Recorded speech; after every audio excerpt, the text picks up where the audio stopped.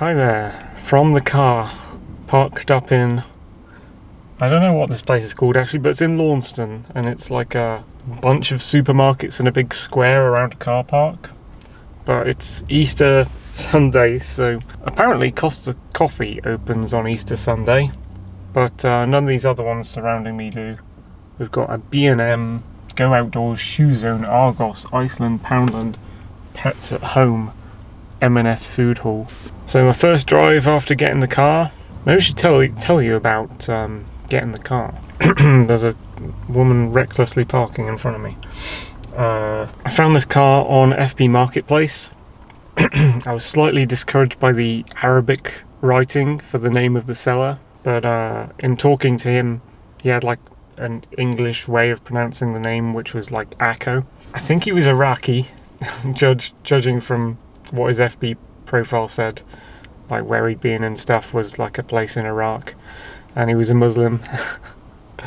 I didn't let that put me off though, because, you know, he was very talkative actually. All the other sellers were kind of pricks so far. Apart from him, he actually talked to me and told me about the car and gave details. He kept calling me sir in the replies and doing the icon that's like that. So he's quite polite and amiable, friendly guy. And I planned a date to go and view the car, and right up on the actual day he changed the time. It was going to be 3 o'clock, but he went, oh, by the way, actually I've got this like Derriford hospital appointment over the phone, and so could you instead come either before 2 p.m. or after 4 p.m.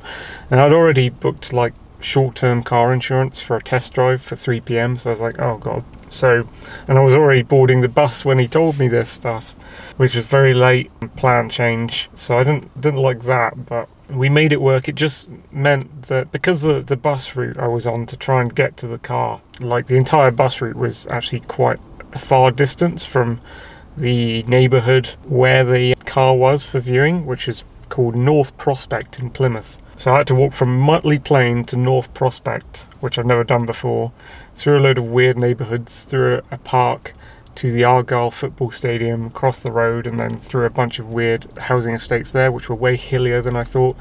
And I had to do it faster, because I'd made time to get there at 3 p.m, and I hadn't made time to get there at like 1:30, which is when I ended up getting there. So got there at 1:30, very out of breath. The weather that day was just all over the place, and met Akko at his house, and yeah, he was very friendly.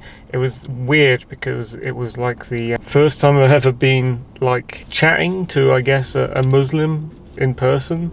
I guess I knew a girl called Zaki who was from the Philippines, who was apparently Muslim, but I don't know, she didn't seem like one at all, because maybe it's a Filipino thing. But this guy was like full-on Iraqi Muslim guy, and it's just the first time I've been, especially like going in the house, like an Islamified English household.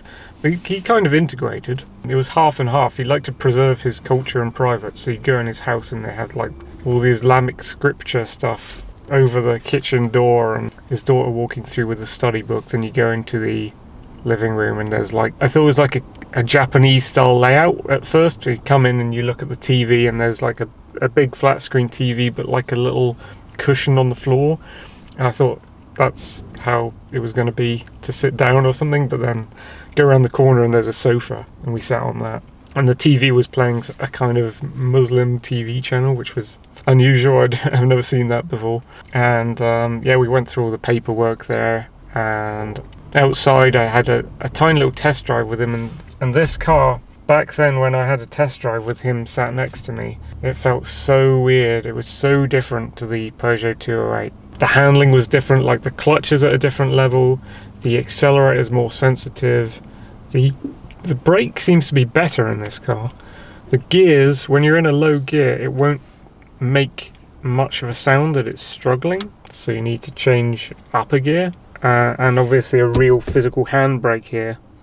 I've been using this electronic parking brake for ages, so I had to get used to, and still kind of have to get used to, the physical handbrake. So I was driving through the neighbourhood. I knew I wanted to get the car because it's a good car. It's quite a good car for the price that I got it for, which is £2,000. Most of the other cars for £2,000 are a lot older than this and a lot messier. So that was quite good that I found this one. I'm thinking like maybe Echo didn't quite know what he'd got, like by selling it for £2,000, because I think if I had this car I'd sell it for like £4,000 or more, because it's in great condition. There's tiny scuffs of paint here and there on the outside. There's one thing, this thing is like meant to be a seat rest with a compartment in it normally, but like the lid of it, it's meant to go there, it's all snapped off, and he said that was kind of broken before he got the car.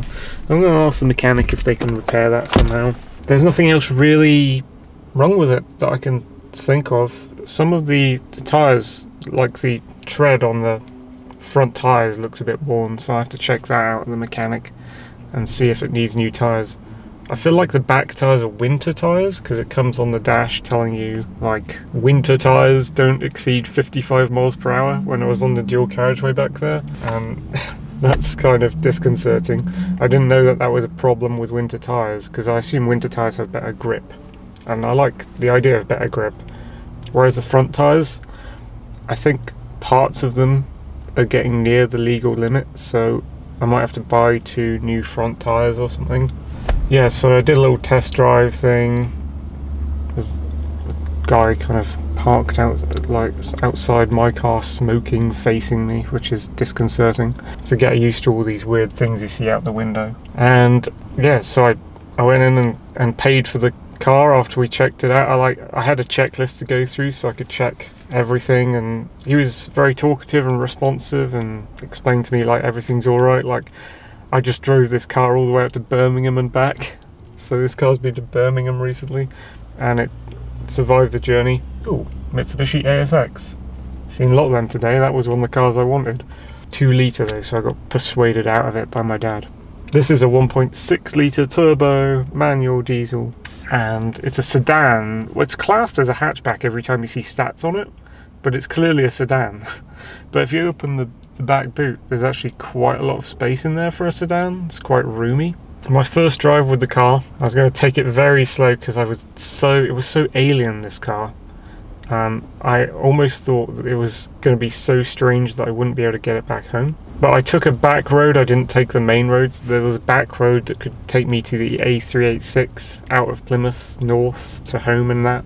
The back road was called like Ham Road or Ham Drive, and it is home to like 6 mini roundabouts all on one street, and then a crossroads. So I managed to get up to Ham Drive and start driving up it, and then my only major like iffy bit of the trip, like accidentally bit of the trip, was there was the crossroads after the mini roundabouts. I didn't quite know what was happening. I was wondering whether I was in the wrong or the person oncoming was in the wrong, but basically there was a red light at the crossroads. I waited, the red light turned to green for me, I started to go, I got into the junction of the crossroad, and someone straight ahead of me was oncoming. Like, they were, even though it was green for me, they were coming into the junction, they were facing me, and I had to brake suddenly, like inside the junction, and I had like a surprised expression on my face. They had a surprised expression on their face, like a man and his wife who was driving. And so I just stopped for a moment, and then they went off to my left. But it was green for me. I'm guessing it was like one of those crossroad junctions where you have to wait in the middle as if there's a reservation to turn right. But they just, when it went for green for me, it obviously went green for them, but they just went straight in front of me, like really fast. And I was not prepared for that. So that was the main problem with it. After that, I got onto the A386. I was kind of nervous doing everything. I just knew I had to follow the road markings to stay in lane for straight ahead, to stay on the road and not accidentally veer into a lane that had like a, this is left turn only, it's going to just take you off the road you're on marking. And I managed to get it all the way up to home, and I was really surprised that I managed to do it. I got it parked up and I was like oh my god, I managed to do it. But then when I parked up in my village found a place to park it. Then I had another big headache, another big problem that prevented me from getting out of the car for like a good 15 to 20 minutes. I think I'd gone to park on the right side of a road, plenty of space for people to walk by, no white, yellow lines or anything on the road. And then I wanted to get the car closer. I think I might have turned the ignition off or something, but I was on a hill facing down, and you know how some people say you want to set the car in first gear so the car doesn't roll down the hill in the night, because it's better than handbrake. And you want to maybe turn your wheels to face like towards the direction you've parked on, so that it doesn't roll down the hill or anything. So I went to turn the wheel, and it clicked and got stuck. Apparently this is a common thing, my dad has told me. The wheel, from me turning it right to try and dry steer while the car was off, it clicked and got stuck. And then the ignition key just would not start the car, would not ignite the car. So I was there for ages, like turning the ignition key, nothing happened. Turning the ignition key, lights come on, the halfway ignition. Turn the ignition key, nothing happened. And I was like, what has happened? Has a handbrake, is it the handbrake has failed? Has the car failed? Is the starter motor broken? Just now that I've got in, I was like texting Echo to go, oh, what's this? This has happened. He was like, oh, I'm sorry, sir. It's never happened to me while I've in the car. It must be something in the manual. You'll work it out. Oh, yeah. I must remember to turn the first lights on when I start off. I keep forgetting to do that. Yeah. Damn. That's something I can't remember to do. And yeah, I was turning the key ignition, nothing would work. Eventually I got my phone out and had somehow got internet on my phone. I looked up on YouTube, you know, steering wheel lock, ignition doesn't go. And one short video came up for a different car. I was like, okay, whatever, I'll watch it. And he's like, turn the steering wheel toward the direction you turned it when it got stuck. Hold it in that position tightly, turn it a bit more maybe, but not super far, else you'll fuck up the steering. And then turn the key in the ignition, and then the ignition should work. And he says you can also go left and right and wiggle it while you're doing it. And Dad confirmed when I got home that that's something that happened to him as well. And I was just like, before that I was like, what is this? The car's broken now I've got it back home. This is so devastating. Then I finally got it solved. The manual didn't help. I was looking through the manual for ages. That didn't have anything. Don't know what that noise is. Motorcycle. And yeah, so that's the story of me getting the car home. Finally secured it and went, okay, it's fine, it's good, I've got it home. Went back in, and then the next day I got the car taxed, which is £35 a year, by the way, which is great for me because fuck taxes. It basically means the government's only stealing £35 a year from me, which is good because other cars you might pay $300 a year or something. Maybe it's some bullshit Greta Thunberg emissions thing. Because I saw something on this car, it's ULEZ compliant. I don't give a fuck about that. ULEZ do not comply to ULEZ. Blade Runners for the win. Anyway, yeah, I don't want to go. I'm really put off going to the cities because those clean air zone fucking things that have popped up out of nowhere. Basically, you're just being charged for existing. It's another tax. Since then, that was me getting the car home from Plymouth. Since then, the day after, I had a drive up to Willsworthy Ranges, and you'll see that video because I'll upload it after this one. That was just a short drive up in the countryside sort of thing. And the day after that, which was yesterday, was quite fun. I went up to Yelverton Aerodrome and parked up and kind of washed the car a bit. Actually, when I was home, I parked under a tree and there was bird poop on the front of the car. I was like, fuck. So I did some cleaning while I was in my village, spraying the car down and rubbing it off with kitchen roll and stuff, get rid of the bird poop. So the lesson I should learn from that is don't park under a tree if you can, because I think not only do you get bird poop, sometimes you get those like catkin seeds, and like seeds rain down on the car and some of them are sticky and they get stuck to it. And yeah, that was yesterday's trip to Yelverton Aerodrome. Today's trip, I wanted to do something more challenging, and it is slightly busier today. It's Easter Sunday, and I went to Launceston, which, with my driving instructor, I've technically been driving to Launceston like every week up to my test through most of this year. So I know Launceston now. I'm quite familiar with it, but it is more challenging than Plymouth City by far. So I might go and challenge myself on a couple roads that way.